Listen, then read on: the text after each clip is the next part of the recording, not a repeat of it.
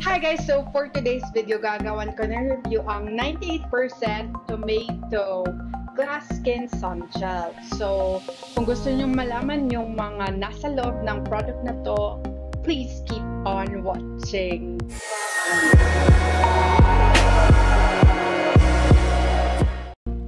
So guys, papakita ko muna yung formula niya sa inyo. So gel type siya.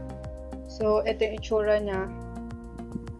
And boom, absorb agad siya ng skin. So ipapakita ko kung bakit siya easily absorb by skin, kung anong ingredient yung may ganung effect. So to start with, kailangan alam nyo kung ano yung skin type nyo. So if hindi nyo pa alam, pwede kayong pumunta sa tryinteract.com para malaman kung anong skin type nyo. So it is very important na alam nyo yung skin type nyo para alam nyo yung mga products na suitable for you. So, gumamit ako ng website na nag-a-analyze ng ingredients. So, ginamit ko is insidecoder.com, which you could use para malaman nga yung mga ingredients by taking a photo ng ingredients sa likod. Ang ginamit ko is copy-paste ng ingredients na kinopya ko sa online store website. So, yan. And the result is on the next page.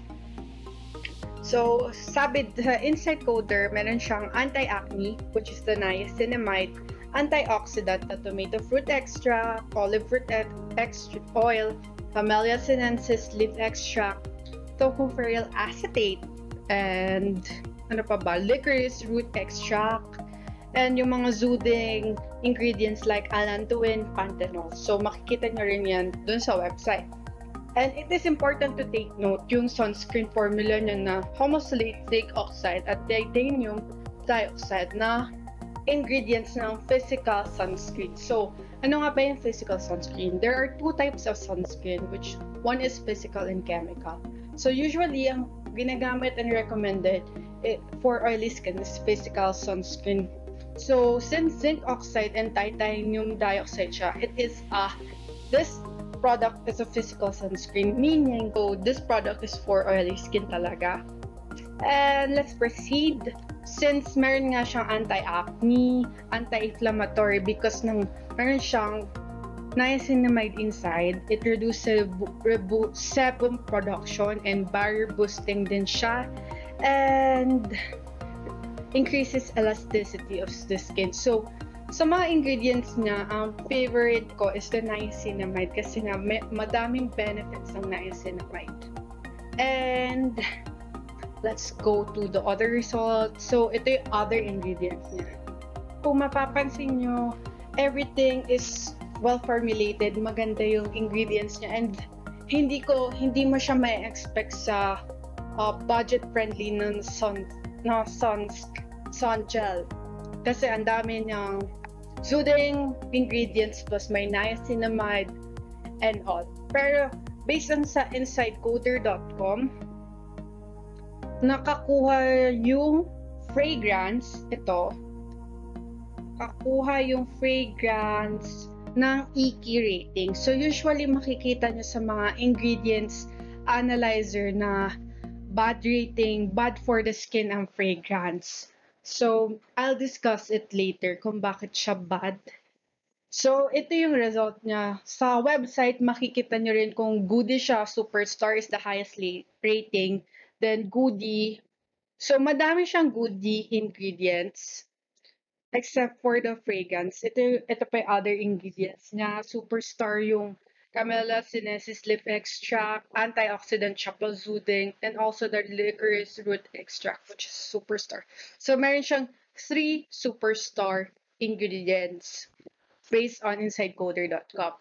So, today, I-explain ko kung bakit hindi para sa lahat yung fragrance. Yung ingredient as an ingredient.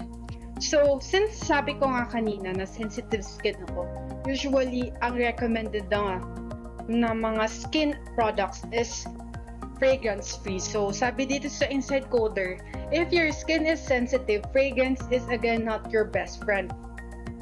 It is the #1 cause of contact allergy to cosmetics. It's definitely a smart thing to avoid with sensitive skin.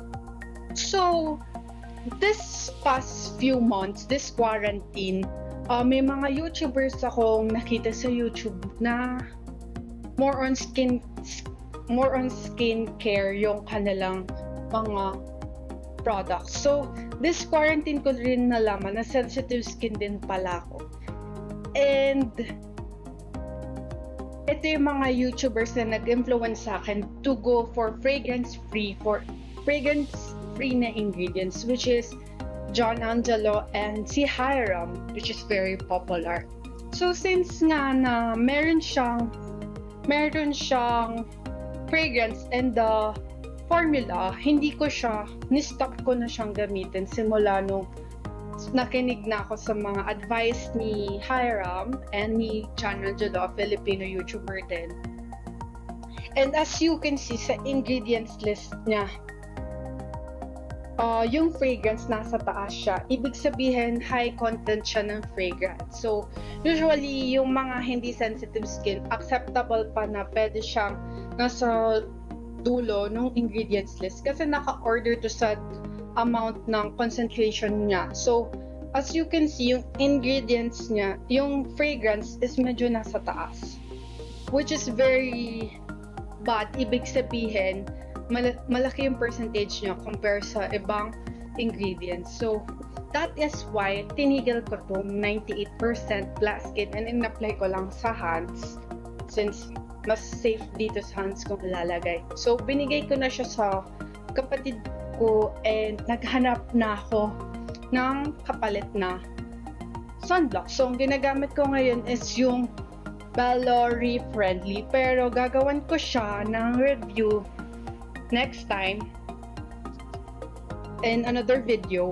Pero if you wanna know more kung bakit bad yung fragrance and mas detailed na explanation kung bakit bad yung fragrance sa skincare natin, you could watch these videos from Hiram and John Angelo, and na-explain nila dito mabuti kung bakit talaga bawal ang fragrance sa skincare, usually sa sensitive skin. Pero si Hiram may na-advise na avoid at all cost yung fragrance. So, I'll see you guys next time for my quick review about the product, and bye! Thank you for watching!